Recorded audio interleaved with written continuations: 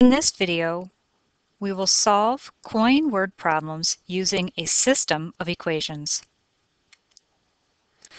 So let's look at a few problems.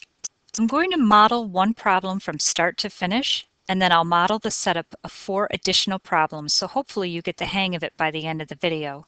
For those of you who are taking notes on our note pages, this is the second model problem on note page number 6 that you already have. We started it in our previous lesson. Okay, let's begin. Kelly's piggy bank contains 96 coins made up of nickels and quarters. How many nickels and quarters does she have in the piggy bank if the worth of all coins is $12? Okay, let's look at the important information here. Kelly has 96 coins. They are nickels and they are quarters. We want to know how many nickels and quarters she has if the value of all of those is $12.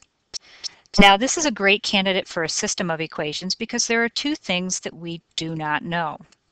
We don't know how many nickels there are, and we don't know how many quarters there are. The great thing is when I set up my let statement, I can use two variables. And I'm going to let n equal the number of nickels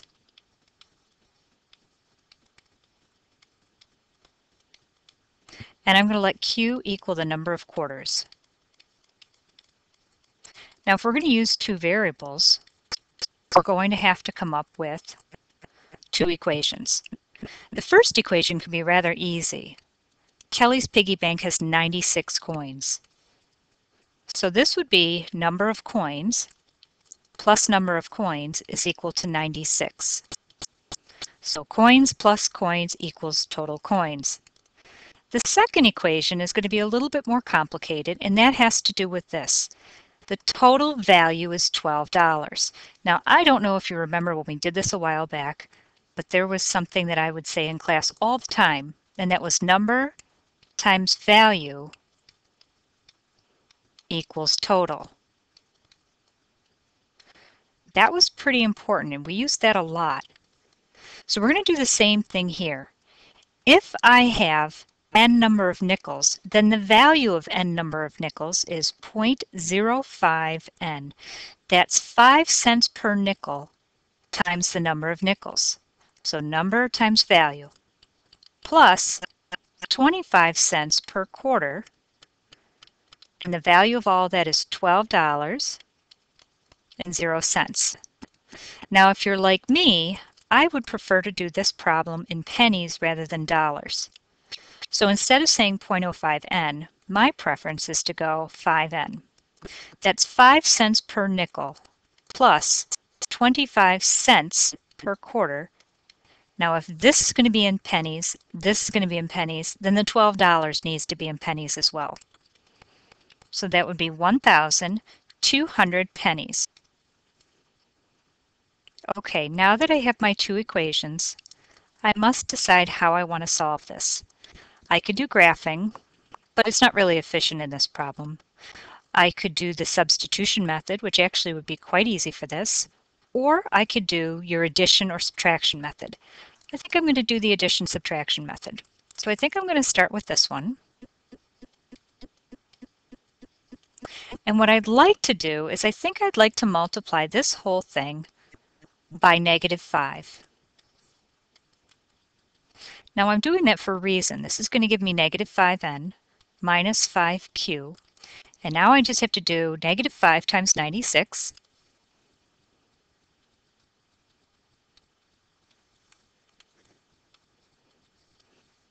And I'm going to bring this other equation that I have right over underneath. So I already have this equation. And that's going to be 5n plus 25q is 1,200. And now I can just add these two equations together. These will cancel. This is going to give me 20q is equal to, let's round this up to -500. So that would be 700 is the difference, so 720. And let's divide both sides by 20. I think I'll cross those off, make my life a little easier. So Q is equal to, let's see, 2 goes into 7 3 times with 1 left over. 2 goes into 12 6 times, so that would be 36 quarters. Now I'm going to take that 36 and I'm going to put it back into any of these equations right here. I think I like this one. N plus Q is equal to 96. N plus, now I'm going to take that 36 and I'm going to put it right in here.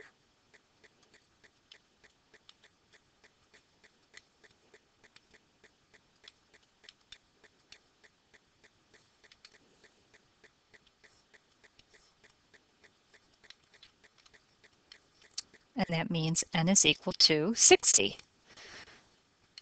So what I think I'd like to do is I'm going to bring these two answers back up to the top. So the number of quarters is 36 and the number of nickels is 60. Our check for this can be very easy. Our check can be, first of all, do these add up to 96? And that is true. They do add up to 96. The other thing that you can do is you can say, okay, 5 cents times 60, and we're just going to multiply that. That's going to give me $3. And I'm going to take 25 cents and multiply that by 36. And that gives me $9. And altogether, when I add those two, I get $12. So I know we have 96 coins, and I know we have a grand total of $12. So this one I solved for you completely, start to finish. The next four, I would like to just practice setting them up. Okay, so we have Sarah, and Sarah has 26 coins. They're made up of quarters, and they're made up of nickels. If she has $5.10 total, how many of each coin does she have? So Sarah has 26 coins altogether, they're quarters and nickels, and she has $5.10 total. So there are two things that I don't know. Quarters and nickels. So let's let Q equal the number of quarters.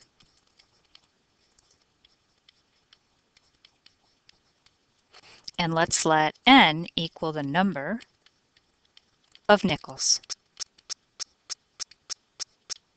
Okay, if I have two variables, I need two equations. First equation is easy. Sarah has 26 coins. So if she has 26 coins altogether, then coins plus number of coins equals total number of coins. So Q plus N equals 26. So we're done with that part. The next part is that she has $5.10. And again, number times value equals total. If you remember that from when we solved word problems before, then this will be a piece of cake for you. So you're either going to do 25 cents times the number of quarters plus 5 cents times the number of nickels equals $5.10, or my personal preference, which is to do it in pennies, 25 cents Q plus 5 cents N equals 510. Basically, these two are the exact same equation. It's this one multiplied by 100. Why 100? Because there's 100 pennies in a dollar. So to change it from dollars to cents, you can just multiply this whole thing by 100. Okay, let's try another one. So Ryan has 51 cents in pennies and nickels in his pocket. The number of pennies is 3 more than the number of nickels. How many of each coin does he have? So we have Ryan, and he has 51 cents in pennies and nickels. So those are my two unknowns. Now this next statement is kind of interesting. The number of pennies is 3 more than the number of nickels. That's going to be really important. We might have to do a little writing right above the words on that one. All right, let's set up our let statement. Let P equal the number of pennies.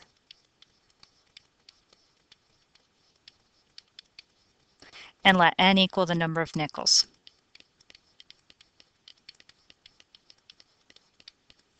Okay, He has 51 cents altogether. So you can either do 0.01p plus 0.05n equals 0.51. But again, my preference is to do it in pennies. So 1p plus 5n equals 51. The next equation is going to be a little bit more complicated. Now, I'm a huge fan of writing right above the words. So that's what I'm going to do in this problem right here. So here we go. Let's go word for word. Are you ready? The number of pennies. What do we call the number of pennies? So we're right here at the beginning of the sentence. The number of pennies. Well, that's P. Is. What's is in math mean? That means equals. 3 more than. 3 more than. That means we're going to be adding 3 to something. We're adding 3 to something. 3 more than the number of nickels. Well, your number of nickels is n. So your second equation is going to be P equals n plus 3. So given these two equations, my guess is I would probably use substitution and put this binomial right in place of that P. Easy problem to solve. Let's take a look at another one. This one is about Ethan, and Ethan has $23 in quarters and nickels. Twice the number of nickels exceeds the number of quarters by 15. Okay, you know why I chose this problem, because it has the word exceeds in it. How many of each coin does he have? All right, let's start off with a let statement. Let Q equal the number of quarters, and let N equal the number of nickels.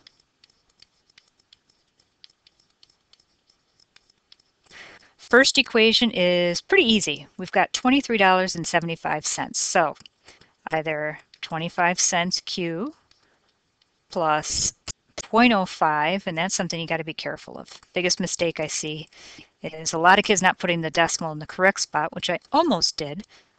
So 0.05, I get a lot of kids putting 0.5. That would make a nickel worth 50 cents, so be careful of that. Okay, again, my preference is to do this in pennies, so 25 cents Q plus 5 cents N equals 2375, so 2,375. Hard part, our next equation.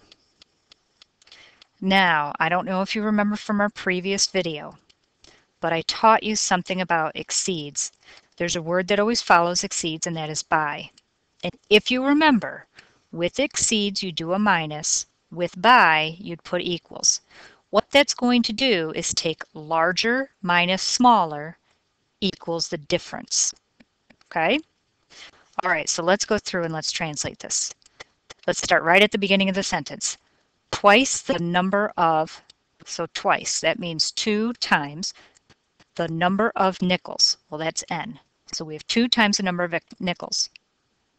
Exceeds, there's your minus, the number of quarters. Well, that's going to be Q by 15. So your second equation would be twice the nickels minus the number of quarters equals 15. So bigger minus smaller equals a difference. So these would be your two equations. And actually, it doesn't matter how you solve it. I don't think one method is necessarily easier than the other. So I would either do substitution or I would do the addition method. Let's look at one last one. So Brenna went to her bank and withdrew $220 in cash from her account. The bank teller gave her 36 bills, and they were made up of $5 bills and $10 bills. We want to know how many $5 bills and how many $10 bills that she received. Okay, so she took out $220 in cash. She got a grand total of 36 bills, and they were made up of 5s and 10s. So $220 total, 36 bills total, in 5s and 10s. So we want to know how many 5s and how many 10s. So I'm going to say let F equal the number of $5 bills And I'm going to let T equal the number of $10 bills.